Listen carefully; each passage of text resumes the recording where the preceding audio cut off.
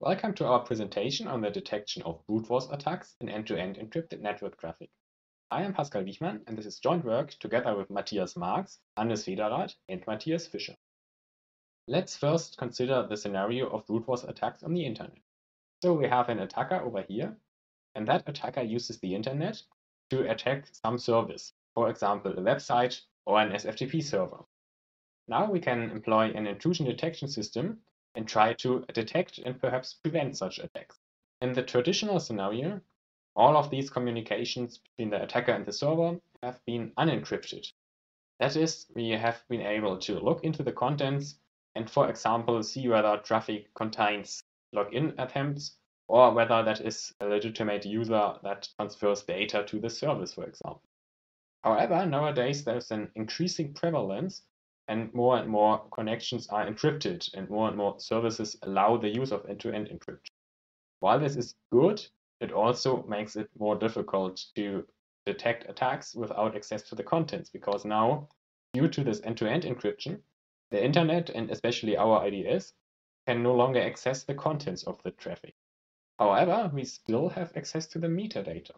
That means we can see how many packets there are, how often the attacker sends a packet, and all this other metadata aspect that are not related to the contents. Let's have a look at the schematics of a brute force attack. So we have an attacker, and that attacker sends several authentication attempts to the server. So he starts, for example, with the username admin and the password 1234, and tries to log in at the server. This could be, again, a website or SFTP or an email server. Now the server validates these credentials and sees that they are invalid. And therefore, in response, the server sends some protocol message that indicates to the user, or in this case the attacker, that this authentication attempt is invalid. So the brute force attacker continues with different credentials and again gets such an invalid credentials message from the server. And so on and so on and so on until perhaps the attacker may be successful by guessing valid credentials. In that case, the server would provide actual contents. For example, if this is a website, the password protected web page. So what we observe here is that very often the server responds with this invalid message. This could be some kind of protocol message, or in case of a website, it may also contain some specific error page of the application. However, we observe that very often these messages are always identical or at least very similar. And this also is visible in the sizes. So they are all the same size in this example, whereas the actual content example here is much larger. And also, if we consider legitimate use of this service, we have a user, and that user has valid credentials right from the start. And now that user requests different parts of that service, for example, different paths of a website or different files from an SFTP service. And then the user always gets the responses that have been requested. And often they have different sizes. Unlike the brute force example, where all responses were equally sized, the sizes differ now. Of course, there could still be some responses that are by chance to have the same size, but at least not all responses are the same size, and this should happen not as often as in the brute force case. And therefore, we perform some assumptions about brute force attacks. We assume that they result in very specific traffic patterns that makes them discernible from legitimate traffic. So first, we assume that there are more connections, or at least TCP packets, than using legitimate use. Because we assume that the brute force attacker needs to use a connection or at least a packet for each attempt. Then we assume that a brute force attacker causes a high number of short-living connections to be opened. That is, connections that last only a very short fraction of time. And lastly, we consider equally or similarly sized responses. That is, we assume that, as we have just seen in the example, a brute force attack causes such similar sized or equally sized responses. We have constructed 5 metrics from these assumptions and try to defer attacks from legitimate traffic using them. So all of these 5 metrics use a time window of length t, and we have 5 of these metrics. They are very simple metrics, and we in the next step will choose thresholds for them. But we were able in our evaluation to achieve rather good results in attack detection using these simple metrics without the requirement to use machine learning or other more complex computations. And therefore, they are rather simple to apply. The first metric considers equally sized response packets. And with response packets, we mean TCP packets that are sent by that party of the connection that did not initiate the opening of the connection. So usually the user opens a connection to the server, and then we would assume any packet sent from the server back to the user to be a response. Next, we consider a similar sized response, and that is very similar to the equally sized, only that we now allow a deviation of up to d bytes in order for 2 packets to be considered similarly sized. Next, we consider the number of TCP connections that are opened by a specific source. The same we do for TCP packets as explained before, and perhaps a service allows to keep a connection open, therefore TCP connection counting wouldn't be sufficient. However, then an attacker would still need to send multiple packets in order to perform multiple authentication attacks. And our fifth metric counts these short-living TCP connections that are connections that have a duration of at most seconds. To detect attacks using our metrics, we built a method that uses one or multiple metrics M and combines them with a threshold tau. Then we collect this metric for every single traffic source, that is for every source IP address, and if this value within a time window exceeds our threshold T, then we classify that source as attacking. We could also, instead of performing this per source, use a destination-oriented approach. That is, instead of counting each metric per source, we could count the metric per destination host, and therefore, instead of detecting who is attacking, we could detect who is being attacked. To evaluate our metrics, we have implemented them in the Zeek framework. Zeek allows to analyze network traffic and provides several features that make that task easier. And in order to evaluate data, we need data sets. There are a lot of data sets that already exist and have been used in the past to evaluate intrusion detection systems. However, they do not focus on encrypted traffic.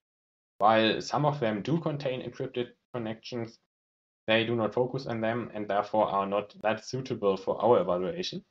Instead, we have generated an own synthetic but still realistic dataset and used that for our evaluation, as well as using real-world traffic from a Tor exit node that is operated at our university.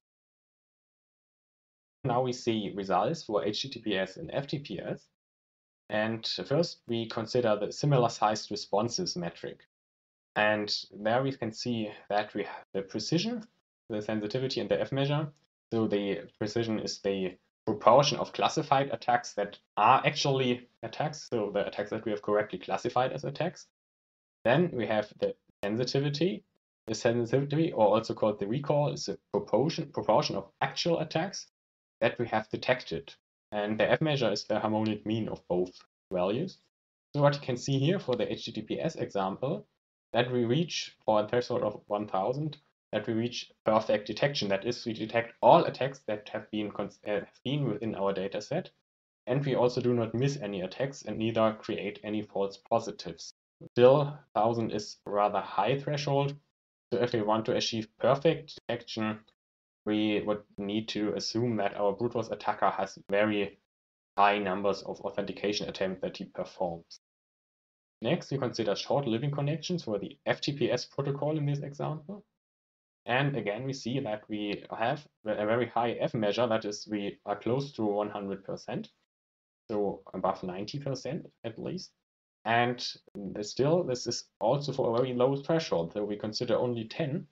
And there already we have a very high F measure. If we increase the threshold, it later starts to reduce, just like in the HTTPS case. Next, we compare the impact of time window. So we have the IMAPS protocol in this example. And first we consider a time window of 5 minutes. and then we consider a time window of 20 minutes. And what we can see here is that in both cases, already for low thresholds, there are somewhat acceptable values for the F measure, and especially the sensitivity starts with 100%. And then later, the F measure starts to get a little bit better until for very high thresholds it gets very low. And if we consider a higher time window, the F measure, of course, now in a longer time window, we have more data. And therefore, for higher thresholds, the F measure also gets a little bit higher and also stays a bit higher. So we can see that different time windows impact the results of our detection greatly, and therefore one needs to consider which time value to choose. While on the other hand, the longer the time window, the longer it takes possibly until we detect an attack. Our other part of the evaluation, as explained, has been performed on a Tor exit node. So in the Tor network, there's a client that wants to access some service on the internet, and the traffic is routed through the Tor network. So we have an entry node that forwards the traffic to the middle node, that again forwards the traffic to the exit node, which then sends the request to the specified service.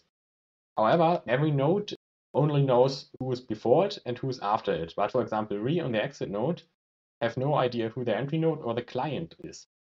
So we have no idea what the source IP address could be. And for privacy reasons, we also, of course, do not want to use the middle node, so we know who the middle node was. We don't want to use this information. We have run the IDS, we have implemented on the exit node, and we use the destination-oriented approach, and I've explained earlier. That is, we have detected attacks per destination rather than per IP address of the source.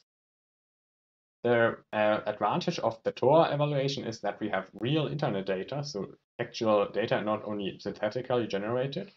However, there's very rare ground truth available. We did get some abuse messages, and through them we have some limited amount of ground truth, but except for them, there is no ground truth. We've run our analysis for 31 days and analyzed a traffic volume of 5.7 terabyte in this time window. And that comprised 70.5 million TCP connections.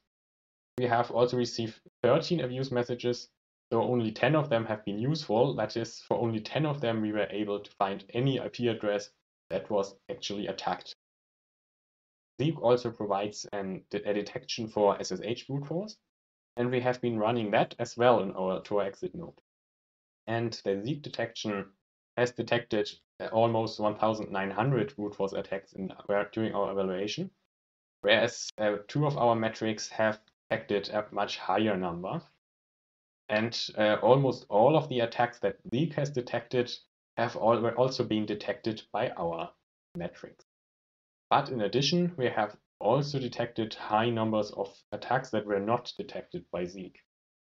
So, of course, as said before, we do not have ground truth, so we cannot certainly tell whether these are false positives or what amounts of them are false positives. Okay, so to conclude, we have proposed an attack detection method that supports encrypted traffic, and our metrics are very simple and mostly protocol independent. That is, except for the threshold, the metrics do not need to be adapted to a specific protocol. And in our evaluation, we have been able to very reliably detect attacks. However, there are some limitations to our approach. So first of all, we do not detect slow attacks. So a brute force attacker that is very slow and spreads his attack over a long time is not detected if the thresholds are chosen too high. This is the second limitation. We mostly need to choose rather high thresholds in order to detect attacks. That means also that we can detect attacks only very late. We mean to address these limitations in future work. So first we'd like to improve the detection of very slow attacks. Then we would like to consider distributed attacks and be able to improve the detection of distributed attacks that are not originating from a single source but from multiple sources. Then we'd like to use honeypots to collect more test data and to evaluate our methods. And lastly, we could apply machine learning in order to analyze more traffic features and base our attack detection on a higher number of traffic features. Thank you very much for your attention.